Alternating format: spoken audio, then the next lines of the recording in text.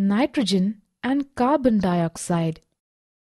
In this module, let us learn about nitrogen and carbon dioxide present in the air. Nitrogen is the most abundant gas in the atmosphere. In the previous activity, we observed that a major part of air is still present in the glass bottle even after the candle blew out. This indicates the presence of some component in the air which does not support burning. A major part of air is nitrogen, as it constitutes 78% of atmosphere.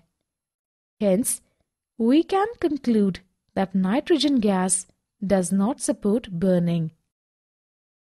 Let us learn about another gas, carbon dioxide, present in the atmosphere. We all know that plants require carbon dioxide to synthesize food through photosynthesis.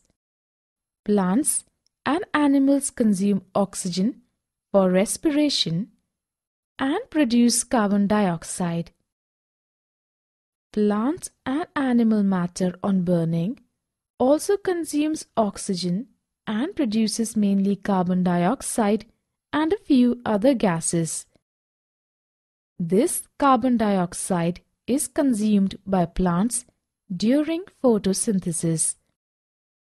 Apart from nitrogen, oxygen, carbon dioxide, smoke and dust are also present in the atmosphere. Burning of fuel produces smoke.